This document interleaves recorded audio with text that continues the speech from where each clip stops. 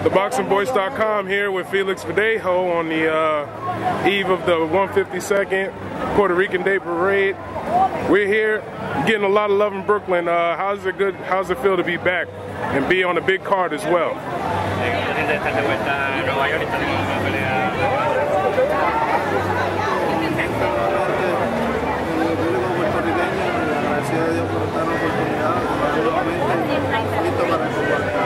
I'm very happy with my fans from Puerto Rico. I'm very blessed, all the blessings God has given me. I'm ready to go back in the ring. It's a big card you're on. You got Vasil Lomachenko versus Rocky Martinez. How do you see that going? I know you got a racing the horse as your Puerto Rican brethren is in there, but how do you see that fight going? ¿Cómo ves la pelea entre Lomachenko y Rocky?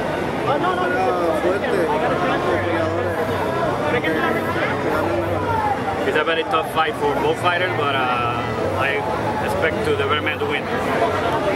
Now you have a tough fight as well in Juan Ramirez. How do you see him giving you challenges, or is there any challenges that he presents to you?